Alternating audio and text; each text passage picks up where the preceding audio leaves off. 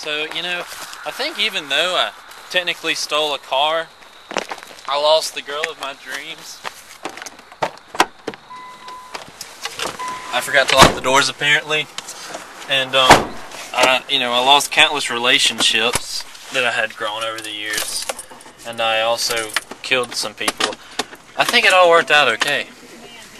How on earth did it all work out okay? Well, I mean, you know, it's just like the parable.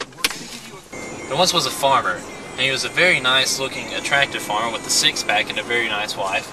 And one day he went outside, and he noticed that all the pigs had eaten all the chickens, all the horses had eaten all the pigs, all the chickens had eaten all the horses, and all the cows had eaten all the horses. Alex, makes no sense at all. And so he realized, you know, dang, all my animals ate each other, all I have left is pigs.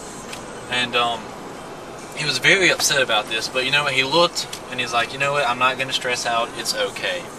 And at that moment he walked back into his house, and a strange man walked up to him, and the strange man gave him $1 million, brand new sexier wife with very nice curves, I may add, and a time machine.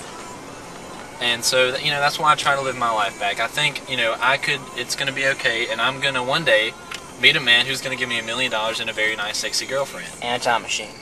Yeah, and a time machine. I think things are going to turn around, and, you know, everything is going to work out, and everything's gonna be good for me, you know.